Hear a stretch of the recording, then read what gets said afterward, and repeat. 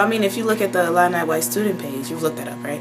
Yeah, if you look at that, that's everyday racism. People telling us that what we're doing is racist because we're not being inclusive, which we actually are, because all the events that we put on campus, everything that, you know, we do and that we publicize is for everyone. And we what type of events? Any events like or like what union are you part of? Are you part of an organization? Yes, I'm actually a part of the National Association of Black Journalists as well as Women of Color.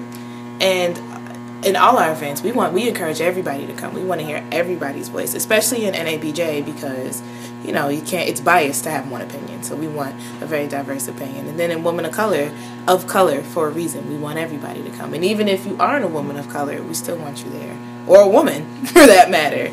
You know, so it's hurtful when, you know, they say we're being racist and we're shutting them out, because that's not the case at all.